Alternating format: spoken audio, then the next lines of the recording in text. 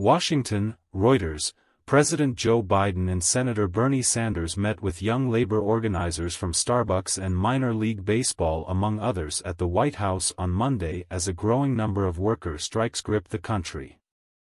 After decades of declining union membership, organized labor is witnessing a resurgence in the U.S., as sky-high costs of living, housing shortages and technological disruptions have bred unusual levels of solidarity among workers in disparate industries, from dockworkers to Hollywood screenwriters.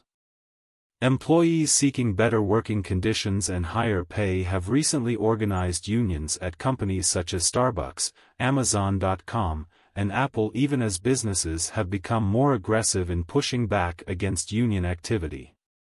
Biden and Senator Sanders, who chairs a committee on labor issues, was expected to congratulate organizers for the work they have done and discuss the president's belief that worker power is essential to growing the economy from the middle out and bottom up, White House Press Secretary Karine Jean-Pierre said. In a tweet on Monday night, Biden said he and Sanders met with young labor leaders to discuss their fight for better pay and benefits. The presence of a union means there is democracy. And organizing or joining a union, that's democracy in action, Biden tweeted.